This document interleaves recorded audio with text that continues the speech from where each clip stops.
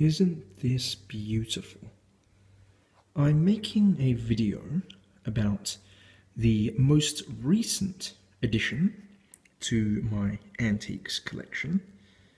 It's also one of the smallest additions to my antiques collection.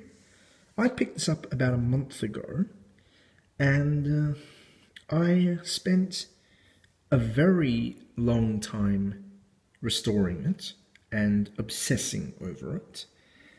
And what we have here is a very nice early 20th century penknife or folding slip joint pocket knife. This knife was made in the German town of Solingen, and it was manufactured by the Wusthof Knife Company. If you know anything about knives, then you may be aware that Wusthof is still around. It has been around now for just over 200 years, and it is still owned and operated by the original Wusthof family, still based in Solingen. So this is obviously a knife of some considerable quality. I picked this up at an antiques fair that I went to 1 month ago, almost exactly to the day 1 month ago, and I bought it there from an acquaintance of mine because I liked the size. It's a nice, small, medium-sized pocket knife. It was in very battered condition when I got it, and the whole general condition of the knife was just worn out. It needed a lot of work. But I bought it because I liked it. It was beautiful. I loved the mother of pearl scales on the sides of the handle. And like I said, I like the size and the weight and the balance of the knife. So I'll just show you around it. So like I said, this is a pen knife, which is a type of folding pocket knife, which has two blades. So what we have here is the main blade, and then tucked away in here, we have, let's see if I can yank it out. Here we are.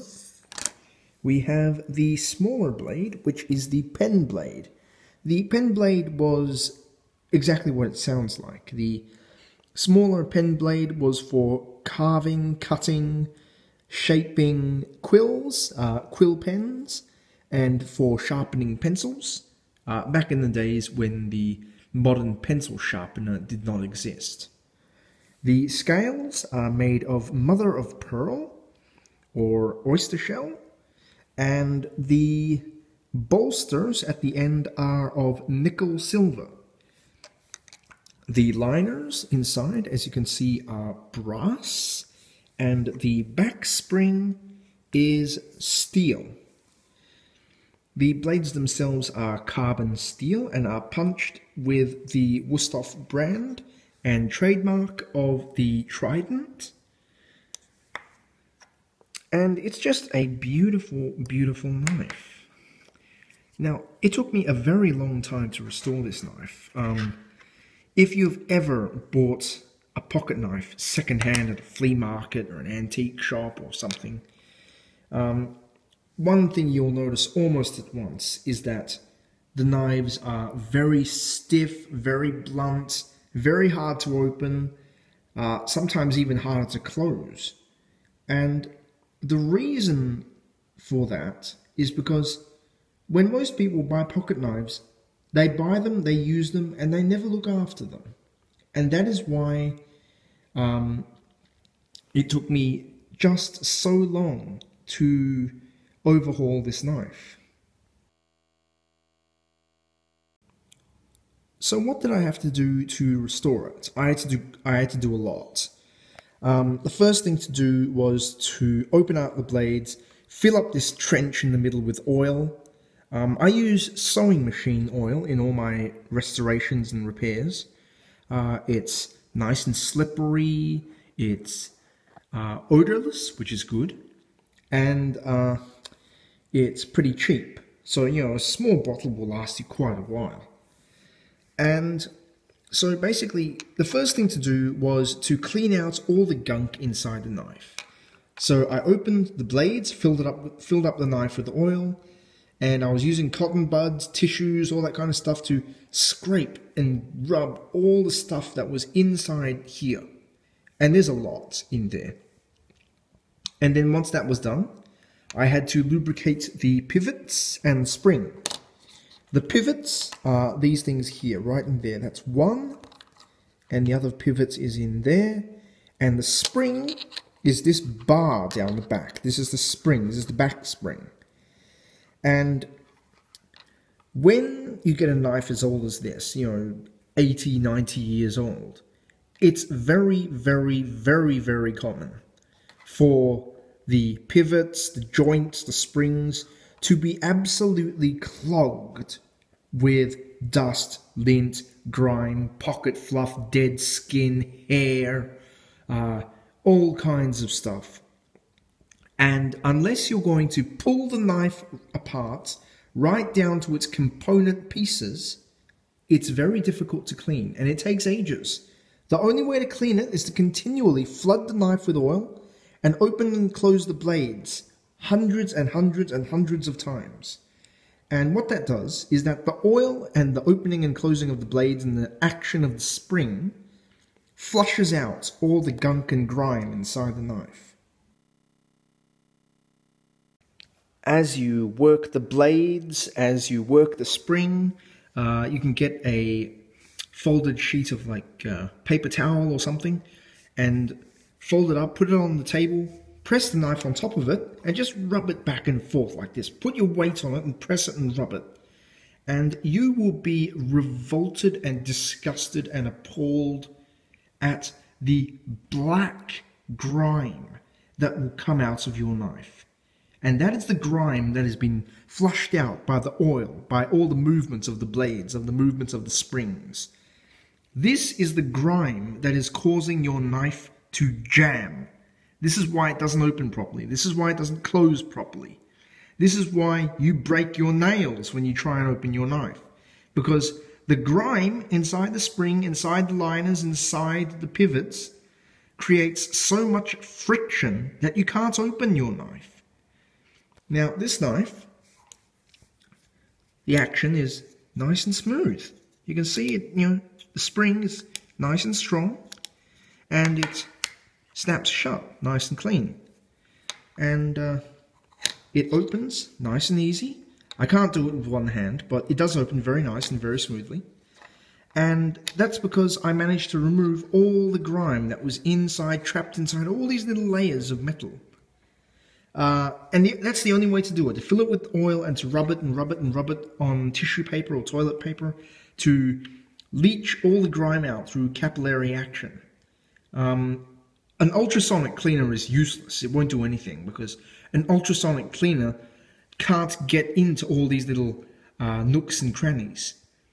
So the only way to do it is to spend literally days. I spent 2 or 3 weeks doing this. It takes ages. Persistence is the only thing that will get it clean. Once it was properly clean, the next thing to do was to sharpen the blades. When it came to sharpening the blades on this particular knife, there was a real issue in that there was a chip in the blade.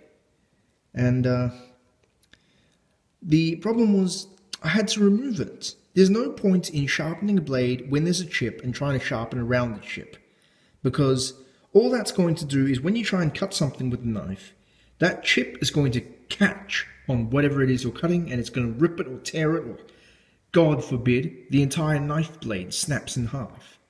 So to remove the chip, I had a very coarse sharpening stone, and I was just sawing the blade back and forth like this, grinding down the metal, millimeter by millimeter by millimeter, until I got down to the level of the chip, right from the bottom of the chip to the top, remove the whole thing, and then from there I just had to sharpen the blade as you would with any knife.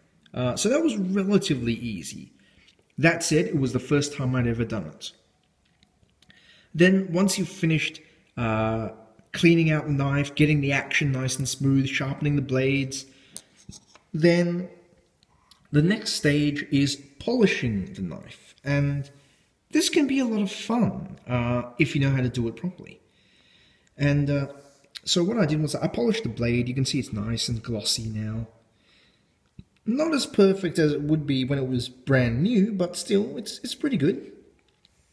So basically, polishing the knife involves polishing the blade, polishing the spine, polishing the shank here, polishing the liners, the back spring, the other blade here, and if you want to, you can even polish the mother of pearl. So what you do is you just dab a bit of oil on the mother of pearl. You get very, very fine sandpaper or very, very, very fine steel wool or brasso or silver polish, something like that. And you just rub it across, and then buff it smooth with a tissue paper or something like that. And it comes out really glossy. I mean, you can see how reflective this is here. Just look at how reflective that is. Just catching the light, shimmering. And the results speak for themselves. It's a very beautiful, elegant, antique folding pocket knife. And I just love it. It's a good size. It's not too big. It's not tiny. I can use it for all kinds of things. And it doesn't look like one of those bland, over-the-top tactical knives that you can buy in those, outdoor camping, hunting stores that you have these days.